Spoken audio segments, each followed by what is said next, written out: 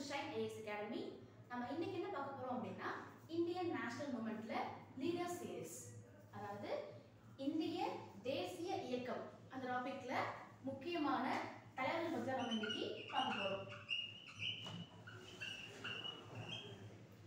So பொதுவா பாத்தீங்க அப்படின்னா நம்ம கண்ட்ரிக்கு ஃப்ரீடம் வாங்க ஹெல்ப் பண்ணதுல நிறைய பேர் இம்பார்ட்டன்டா இருக்காங்க. அந்த இம்பார்ட்டன்ட் தலைவர்கள் பத்தி தான் நம்ம ஒன் பை ஒன்னா பார்ப்போம். சோ அதுல இன்னைக்கு பார்க்க போறது யாரு அப்படின்னா ரொம்ப முக்கியமானவங்க Lal, ball and ball. So இந்த மூணு பேர் பாத்தீங்க அப்படின்னா எக்ஸ்ட்ரீமிஸ்ட் சேர்ந்தவங்க, அதாவது தீவிரவாதிகள். பொதுவா நம்ம நேஷனல் லீடர்ஸ் பாத்தீங்க அப்படின்னா ரெண்டு கேட்டகரியா பிரிப்போம். ஒன்னு மிதவாதிகள், இன்னொன்னு தீவிரவாதிகள் அப்படிங்கிறது. சோ மிதவாதிகள் அப்படிங்கிறது கான்ஸ்டிடியூஷனல் வழியாவே போய் அமைதியான முறையில நம்ம ஃப்ரீடமை வாங்குறது. இதே தீவிரவாதிகள் அப்படிங்கிறவங்க இது நம்ம நாடு, நம்ம கண்ட்ரி, சோ நமக்கு ஒரு உரிமை வேணும் அப்படின்னா நம்ம போராடி தான் வாங்கணும் அப்படிங்கறதுக்காக இத போராடி வாங்கினவங்க.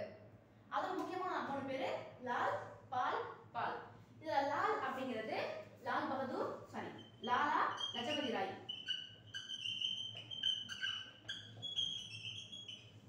பால் அப்படிங்கிறவரு பால கங்காதர திலகர்.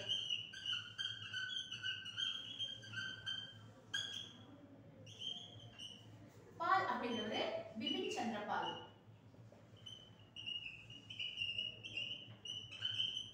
சோ இவங்க மூணு பேர் என்ன பண்ணாங்க, என்னென்னலாம் கான்ட்ரிபியூட் பண்ணாங்க, இது மூலமா ஏதாவது நடந்துச்சா அப்படிங்கறத தான் நம்ம இங்க பார்க்க போறோம்.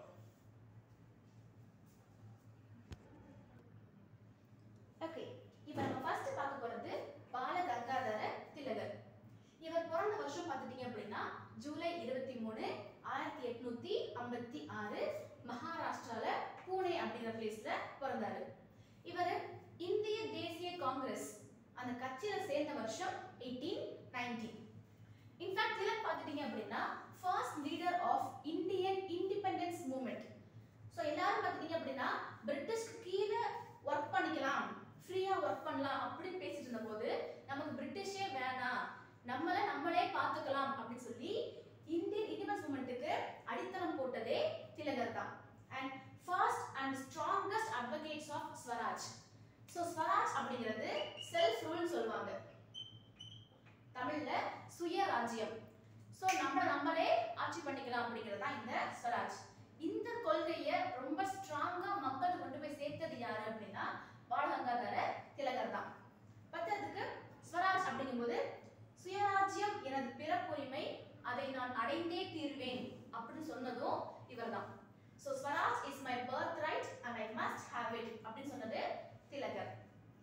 இப்படி சொன்னதுனால பிரிட்டிஷ் என்ன சொல்றாங்க அப்படின்னா ஃபாதர் ஆஃப் இந்தியன் அன்ரெஸ்ட் அப்படின்னு சொல்றாங்க, அதாவது இந்திய அமைதியின்மையின் தந்தை.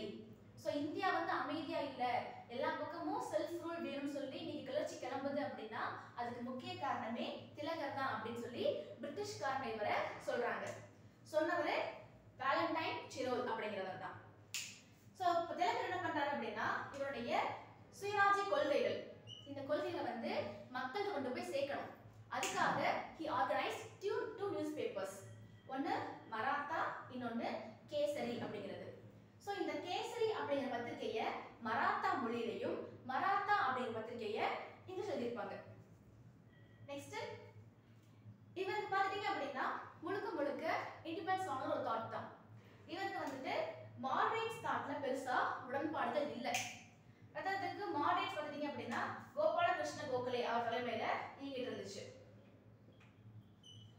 இவங்க தாட்ஸ் எல்லாமே ரொம்பவே மாடரேட்டா இருந்துச்சு, ரொம்ப ஸ்லோவா பொறுமையா வாங்கிக்கலாம் அப்படின்ற மாதிரி இருந்துச்சு. இவருக்கு அதுல பெருசா உடன்பாடு இல்லை. நம்மளோட நாடு இது, நம்ம நாடு நமக்கான உரிமை நம்ம தான் வாங்கணும் அப்படிங்கறத இவர் ரொம்ப ஸ்ட்ராங்கா இருந்தாரு. சோ இவர் சொன்னது Congress should distinguish between claiming and begging rights. நம்ம உரிமையை நம்மளே கேட்டு வாங்குறதுக்கும் அதை பிச்சை வாங்குறதுக்கும் வித்தியாசம் இருக்குது, அதை ஃபர்ஸ்ட் நம்ம புரிஞ்சுக்கணும். இது நம்ம நாடு, நம்ம தான் ஆட்சி பண்ணணும் அப்படின்னு சொல்லி இவர் காங்கிரஸ்குள்ள என்ன பண்ணாங்கன்னா எடுத்துரைச்சாங்க.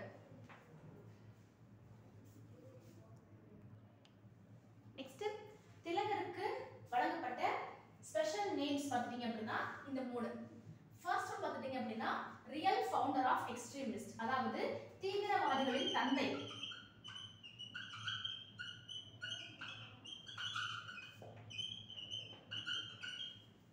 செகண்ட் ஒன்னு லோக்மான்யா திலக். இப்ப லோக்மான்யானா என்ன அப்படின்னா மக்களால் செலக்ட் பண்ணப்பட்ட ஒரு லீடர். சோ மக்களே ஏற்றுக்கொண்ட ஒரு தலைவர் அப்படின்னு அர்த்தம். சோ அதுவும் திலகர் தான். மூணாவது லயன் ஆஃப் மராத்தா, அதாவது மராத்தாவின் சிங்கம். இவர் பிறந்தது மகாராஷ்டிரா அப்படிங்கறதுனால மராத்தாவின் சிங்கம் அப்படி இவரை அழைப்பாங்க. நெக்ஸ்ட் பார்க்க போறது இது வரைக்கும் திலகர் மேல 3 டைப் பார்த்துட்டீங்க அப்படின்னா செடிஷஸ் கேஸ் போட்டிருக்காங்க, அதாவது தேச துரோக வழக்குன்னு சொல்லுவாங்க. இது பார்த்துட்டீங்க அப்படின்னா 3 டைப் போட்டிருக்காங்க. ஃபர்ஸ்ட் டைம் போட்டது 1897ல. எதுக்காக போட்டாங்க அப்படின்னா அப்ப இருந்த ராஜாவுக்கு அகைன்ஸ்டா இவரு பேசினதுனால அந்த ராஜா வந்து இவங்களுக்கு கேஸ் போட்டிருப்பாங்க. சோ அந்த கேஸ் பார்த்துட்டீங்க அப்படின்னா கிட்டத்தட்ட 18 மாசம் இவரு ஜெயில போட்டிருப்பாங்க. செகண்ட் டைம் எப்போ அப்படின்னா 1906ல. இது எதுக்காக அப்படின்னா இந்தியன்ஸுக்கும் பிரிட்டிஷ் நடுவுல கலவரம் ஏற்படுத்துற மாதிரி நீங்க பேசுறீங்க, சோ உங்க பேச்சு எல்லாமே இந்தியன்ஸ் தூண்டி விடுற மாதிரி இருக்குது அப்படின்னு சொல்லி பிரிட்டிஷ் ஃபைல் பண்ண கேஸ் தான் இந்த செகண்ட் கேஸ்.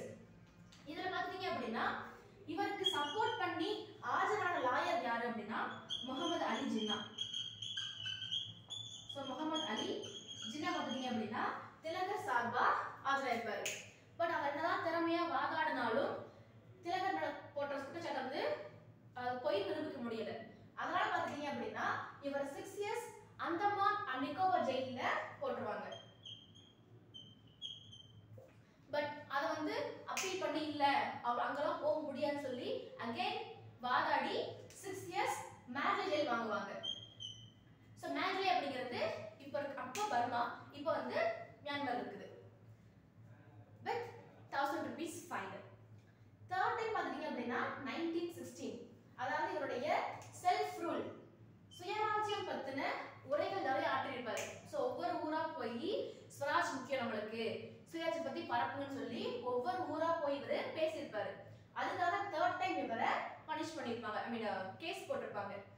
இந்த கேஸ்லயும் இவருக்காக ஆஜரானது ஜின்னா தான். பட் இந்த டைம் பாத்துட்டீங்க அப்படின்னா இவர் வந்து குற்றமற்றவர் அப்படின்னு சொல்லி இவருக்கு விடுதலை வாங்கி கொடுத்தாங்க. சோ இது வரைக்கும் இந்தியாவுல அதிக டைம் இந்த கேஸ் ஃபைல் பண்ணப்பட்டது திலகர் மேல தான். திலகர் ஜெயில இருந்த அந்த 6 வருஷம் அப்ப பாத்தீங்க அப்படின்னா அவர் ஜெயில இருந்துகிட்டே ஒரு புக் எழுதிருப்பாரு. அந்த புக் பேர் என்ன அப்படின்னா கீதா ரகசியா அப்படிங்கிறது. இந்த புக் பாத்தீங்க அப்படின்னா நிறைய சேல் ஆச்சு. சோ அந்த டைம்ல அதிகமா சேல் ஆன புக் பாத்தீங்க அப்படின்னா இது ஒண்ணா இருந்துச்சு.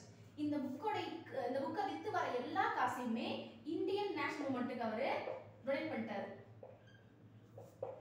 சோ என்ன ஆனாலும் இந்தியாவுல ஃப்ரீடம் வாங்கியே ஆகணும், இந்தியாவை ரூல் பண்றது இந்தியன்ஸா தான் இருக்கணும் அப்படின்ற ஒரு தாட்ல இருந்த ஃபர்ஸ்ட் அண்ட் ஸ்ட்ராங்கஸ்ட் பர்சன் யாரு அப்படின்னா திலகர் தான். இப்போ நெக்ஸ்ட் 1916 அப்புறமா இவர் என்ன பண்ணிட்டாங்க, ரிலீஸ் பண்ணிட்டாங்க. இதுக்கப்புறம் என்ன பண்ணாரு அப்படின்னா இதுக்கப்புறமும் காங்கிரஸும் முஸ்லீம் லீக்கும் தனித்தனியா போராடிட்டே இருந்தோம் அப்படின்னா வெற்றி அடைய லேட் ஆகும். சோ ஃபர்ஸ்ட் நம்ம காங்கிரஸையும் முஸ்லீம் லீக்கையும் இணைக்கணும் அப்படின்னு சொல்லி இவங்க முடிவு பண்ணாங்க. சோ அப்ப என்ன பண்றாங்க அப்படின்னா 2 பேரும் சேர்ந்து ஒரு உடன்படிக்கை போட்டுக்கலாம் அப்படின்னு முடிவு வராங்க. சோ இனி வரப்போற காலங்கள்ல காங்கிரஸ் ஏதாவது ப்ரொடெஸ்ட் பண்ணாங்க அப்படின்னா அதுக்கு முஸ்லீம் லீக்கும், இல்ல முஸ்லீம் லீக் ஆரம்பிச்சாங்க அப்படின்னா அது காங்கிரஸ் கட்சி என்ன பண்றாங்க, தன் ஆதரவு தருவோம் அப்படின்னு சொல்லி ஒரு அக்ரிமெண்ட் கொடுக்குறாங்க. அந்த அக்ரிமெண்ட் தான் லக்னோ உடன்படிக்கை, லக்னோ பேக்ட். இதுல முஸ்லீம் லீக் சார்பா சைன் பண்ணது யாரு அப்படின்னா முகமது அலி ஜின்னா. காங்கிரஸ் சார்பா சைன் பண்ணவர் யாரு அப்படின்னா நம்ம திலகர் தான். சோ ஒற்றுமைக்கு பாத்துட்டீங்க அப்படின்னா இவங்க ஃபர்ஸ்ட் இருந்தே முஸ்லிம் கூட ஒற்றுமையாக ட்ரை பண்ணிட்டு இருந்தாங்க. அண்ட் இந்த லக்னோ பேக்ட் போறதுக்கு முக்கிய காரணம் பாத்தீங்க அப்படின்னா ஜின்னாவுடைய அந்த சப்போர்ட் தான். அவங்க தான் நம்ம சேர்ந்து பண்ணலாம் அப்படிங்கறத ஆரம்பிச்சதே.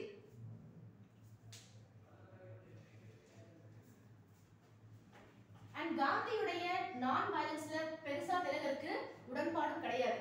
எத்தனை டைம் பார்த்துட்டீங்க அப்படின்னா திலகர் பர்சனலா சொல்லியிருப்பாரு காந்தி கிட்ட, காந்திஜி நீங்க வந்து இந்த வயலன்ஸ் அப்படிங்கிறதுக்குள்ள வந்து நீங்க தப்பா நினைக்க வேண்டாம், நம்மளோட உரிமையை நம்ம கேட்டுதான் வாங்கணும், அதுக்காக நம்ம ப்ரொடெஸ்ட் பண்றதா இருந்தா பண்ணலாம், அப்போ உங்களுடைய செல்ஃப் ரூலுக்கு நீங்க வாங்கன்னு சொல்லி நிறைய டைம் என்ன பண்ணிருப்பாங்க அப்படின்னா திலகர் போய் காந்தியாவை கூப்பிட்டுருப்பாங்க. பட் காந்தி வந்து நான் வயலன்ஸ் அப்படிங்கிறதுல ரொம்ப தெளிவா இருந்தார். இல்லப்பா எப்பவுமே அகிம்சை தான் ஜெயிக்கும் அப்படிங்கிறதுல அவர் தெளிவா இருந்ததுனால அவர் சப்போர்ட் வந்து மறைமுகமா பண்ணிட்டு இருந்தாரு.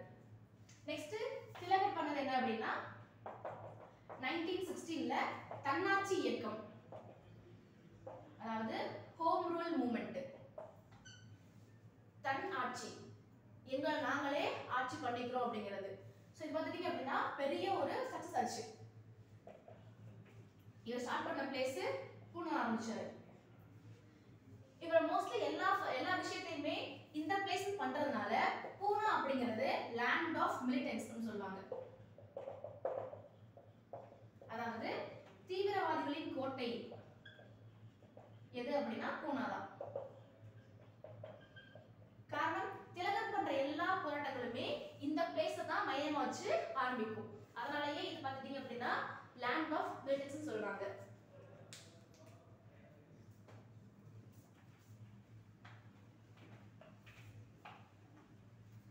நெக்ஸ்ட் இந்த மாதிரி ஃபர்ஸ்ட் பிரிட்டிஷ் நாம அப்போஸ் பண்றதா இருந்துச்சு அப்படின்னா நாம ஃபர்ஸ்ட் ஒற்றுமையா இருக்கணும். அப்ப நாம ஒற்றுமையா இருக்கணும் அப்படின்னா மக்கள் என்ன பண்ணணும், ஜாதி மதம் இதெல்லாம் மறந்துட்டு ஒன்னா சேரணும்னு நினைச்சாரு. அப்ப என்ன பண்றாரு அப்படின்னா he organized 2 festivals. So 2 festival இவரு ஆர்கனைஸ் பண்றாரு. ஏன்னா பொதுவா மக்கள் பார்த்துட்டீங்க அப்படின்னா ஃபெஸ்டிவல் வந்துட்டா சண்டை எல்லாம் மறந்துட்டு சமாதானமா போயிடுவாங்க இல்லையா. சோ அத மைண்ட்ல வச்சுட்டு he organized 2 festivals. ஒன்னு என்ன அப்படின்னா விநாயகர் சதுர்த்தி,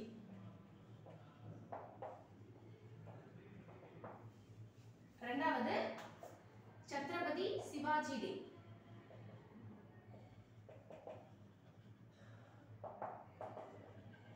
சோ இந்த 2 டேவும் கொண்டாடுங்கன்னு சொல்லி இவரு என்கரேஜ் பண்ணுவாரு. சோ பொதுவா இந்த மாதிரி ஃபங்க்ஷன்ஸ்லாம் வந்துச்சு அப்படின்னா யாரும் சண்டையெல்லாம் மறந்துட்டு சமாதானமா போயிடுவாங்க இல்லையா. அத ஒரு நோக்கம் வச்சு தான் இந்த ரெண்டையுமே ஆர்கனைஸ் பண்ணிருக்காங்க. இன்ஃபேக்ட் இன்னைக்கு வரைக்கும் இந்தியாவுல இந்த 2 ஃபெஸ்டிவலும் பூனா தான் பெஸ்டா பண்ணுவாங்க. பிகாஸ் ரொம்ப கிராண்டா பண்ணுவாங்க. ஏன்னா அங்கதான் இது ஆரிஜின் அப்படிங்கிறதுனால.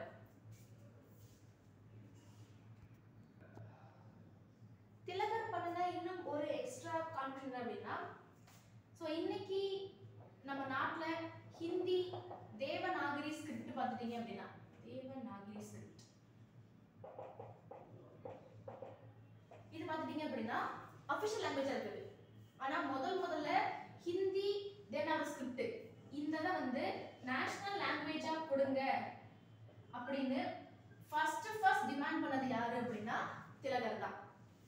சோ இந்தியாவுக்கு ஒரு தேசிய மொழி வேணும், மக்களை ஒருங்கிணைக்கிறதுக்கு ஒரே மொழி வேணும் அப்படின்றப்போ ஹிந்தி தான் நிறைய பேர் பேசுற மொழி, அதுலயும் இந்த ஸ்கிரிப்ட் யூஸ் பண்ணலாம் அப்படின்னு சொல்லி இந்தியாவிலேயே ஃபர்ஸ்ட் கொடுத்தது இவர் தான். சோ இந்த மாதிரி இந்தியாவோட இண்டிபெண்டன்ஸ்க்கு திலகர் பண்ண கான்ட்ரிபியூஷன்ஸ் நிறையவே இருக்குது. சோ அங்க திலகர் பார்த்துட்டீங்க அப்படின்னா ஒரு ஸ்டேஜ்க்கு அப்புறம் மலேரியா வந்து ரொம்ப லங்ஸ்லாம் அஃபெக்ட் ஆயிடுச்சு.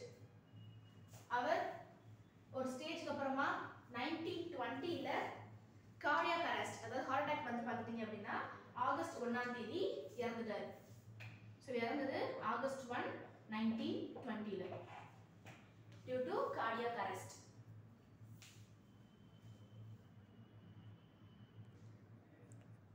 நம்ம நெக்ஸ்ட் பார்க்க போறது லாலா லஜபதி ராய். இவர் பிறந்தது 28 ஜனவரி 1865. பிறந்த ஊரு பஞ்சாப் மாகாணம். ஸோ இவர் பார்த்துட்டீங்க அப்படின்னா பஞ்சாப் சிங்கம் அப்படின்னும் அழைக்கப்படுறவர். ஸோ பஞ்சாப் கேசரி அப்படின்னு சொல்லுவாங்க. கேசரி அப்படின்னா சிங்கம்னு அர்த்தம். இவர் என்ன பண்ணிட்டார் அப்படின்னா பஞ்சாப் மாகாணத்தை 2ஆ பிரிங்க. ஸோ ஹிந்துஸ்க்கு தனியா முஸ்லிம்ஸ் தனியா வாழ்ற மாதிரி பஞ்சாப் மாகாணத்தை 2ஆ பிரிங்க அப்படின்னு ஃபர்ஸ்ட் கேட்டது இவர் தான். இன்ஃபேக்ட் முஸ்லிம்ஸ் டிமாண்ட் பண்றதுக்கு முன்னாடி இவர் என்ன பண்ணிட்டாரு டிமாண்ட் பண்ணிட்டாரு. ஸோ முஸ்லிம்ஸ் வாழ்ற பகுதியை பாகிஸ்தான் தனியா பிரிச்சு கொடுங்க அப்படின்னு முஸ்லிம்ஸ் கேட்கறதுக்கு முன்னாடியே இவர் தான் ஃபர்ஸ்ட் கேட்டவர். Next he was deported to Mandalay on seditious case. So இவர்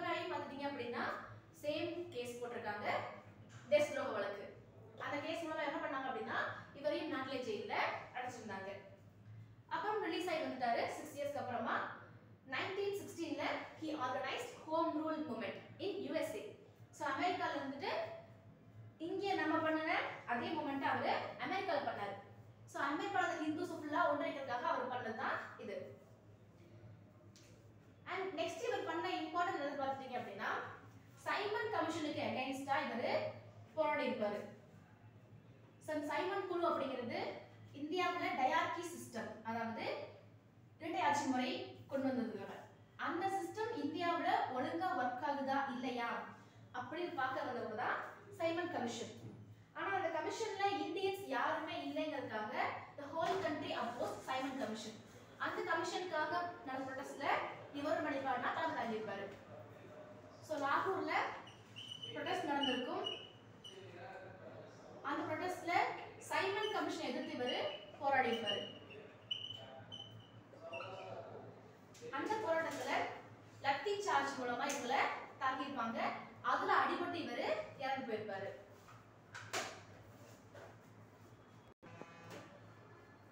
இவர் இறந்தது நவம்பர் 17,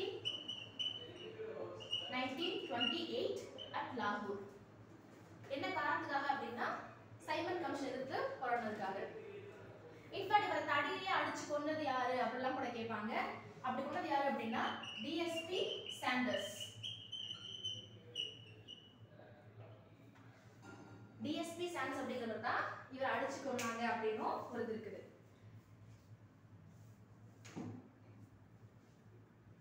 இந்த டிஎஸ்பி சாண்டர்ஸ் அதுக்கப்புறமா அதாவது பஞ்சாப் சிங்கம் லஜபதி ராய் இவர் கொன்னதுக்காக டிஎஸ்பி சாண்டர்ஸ் நாலு பிற்காலத்துல கொன்னது யாரு அப்படின்னா பகத்சிங். சோ பகத்சிங் தான் கொண்டிருப்பாங்க. நெக்ஸ்ட் இவருடைய கான்ட்ரிபியூஷன் டுவர்ட்ஸ் லிட்ரேச்சர். இதுல பாத்தீங்க அப்படின்னா வந்தே மாதரம் அப்படின்னு ஒரு பேப்பர் எழுதிட்டு இருந்தாரு. நெக்ஸ்ட் எழுதின books my story of deportation, அதாவது இவரை டிபோர்ட் பண்ணாங்க இல்லையா, நாடு கடத்தினாங்க மண்டலேக்கு, அந்த கதையை வந்து ஒரு புக்கா எழுதியிருப்பாரு. நெக்ஸ்ட் ஆரிய சமாஜ், ஸோ ஹிந்து மதத்தை பத்தி கொஞ்சம் எல்லாரும் புரிஞ்சுக்கிற வகையில் எழுதியிருப்பாங்க. Third the US of and Hindu impression. So home rule மூமெண்ட்டை வந்து 1916ல அவங்க ஆரம்பிச்சார் இல்லையா, ஸோ அப்போ அந்த ஹிந்துஸ் எல்லாம் ஒருங்கிணைக்கிறதுக்காக பண்ணதான் அந்த மூமெண்ட். அப்போ அந்த ஹிந்துஸ் இம்ப்ரெஷன் எப்படி இருக்குது அப்படின்னு வச்சு ஒரு புக் எழுதியிருப்பாரு. Next the problems of national education in India. லாஸ்டா மகிழ்ச்சியற்ற இந்தியா அப்படின்னு சொல்லி ஒரு புக்கை எழுதியிருப்பாரு. ஸோ இதுதான் எழுதின கடைசி புக்கும் கூட. நம்ம நெக்ஸ்ட் பார்க்க போற லீடர் பிபின் சந்திர பால். ஸோ லால் பால் பால்ல மிச்சிருக்கிறது பிபின் சந்திர பால் தான். இவர் பிறந்தது நவம்பர் 7, 1858 பெங்கால்ல பிறந்திருப்பாரு. ஸோ இது பார்த்துட்டீங்க அப்படின்னா ஆரம்ப காலத்துல ஒரு மிதவாதியா தான் இருந்தாரு. அதுக்கப்புறம் போக போக எக்ஸ்ட்ரீமிஸ்டா மாறிட்டாரு. ஸோ ரெவல்யூஷனரி தாட்ஸை ஈர்க்கப்பட்டு இவர் ஒரு எக்ஸ்ட்ரீமிஸ்டா மாறிட்டாரு. இவர் பார்த்துட்டீங்க அப்படின்னா father of unrest of Bengal, so வங்காள அமைதியின்மையின் தந்தை அப்படின்னு அழைக்கப்படுறவர். இன்ஃபேக்ட் இவர் வந்து ஒரு பெரிய கிரேட் ஸ்பீக்கர், சூப்பரா பேசுவாரு. ரொம்ப அப்படி அந்த எழுச்சி இருக்க பேச்சுக்கள்ல பார்த்துட்டீங்க அப்படின்னா ரொம்பவே இவர் பேசுவாரு. இவர் பார்த்து ஈர்க்கப்பட்டவங்க பார்த்துட்டீங்க அப்படின்னா பாரதியார். பாரதியாருக்கு இவர் பேச்சுனா ரொம்பவே பிடிக்கும். அதே மாதிரி விஓசி, சுப்பிரமணிய சிவா எல்லாரும் பார்த்துட்டீங்க அப்படின்னா இவரோட பேச்சுக்கு ரொம்பவே ஈர்க்கப்பட்டவங்க. ஸோ இளைஞர்களை தன் பேச்சின் மூலமா எழுச்சி பெற செய்யறதுல இவர் ஒரு சிறந்த ஒரு பர்சன். நெக்ஸ்ட் இவர் எழுதுனதுதான் நியூ இந்தியா அப்படிங்கிற ஒரு நியூஸ் பேப்பர். நம்ம வரலாற்றுல படிக்கும்போது நியூ இந்தியா அப்படிங்கிற பேர்ல 2 பேப்பர் இருக்கும். ஒன்னு நம்ம ஆடி பெசன்ட் ஆரம்பிச்சது, இன்னொன்னு இவங்க ஆரம்பிச்சது. இன்ஃபேக்ட் இவர் ஆரம்பிச்சது வார பத்திரிகை, ஸோ வாரம் வாரம் வர்றது. இவங்க ஆரம்பிச்சது தினப்பத்திரிகை, ஸோ டெய்லி வர்றது. இதுதான் டிஃபரன்ஸ். சம்டைம்ஸ் எக்ஸாம்ல இதவே வந்து கேள்வியாகவும் கேட்கலாம். இவர் ஆரம்பிச்சது வார பத்திரிகை, அவங்க ஆரம்பிச்சது தினப்பத்திரிகை. ரெண்டுக்குமே பேரு நியூ இந்தியா தான். ஸோ இவங்க பெரிய கான்ட்ரிபியூஷன் இவ்வளவுதான். இவர் இறந்தது மே மாசம் 20. ஸோ நம்ம இன்னைக்கு பார்த்தது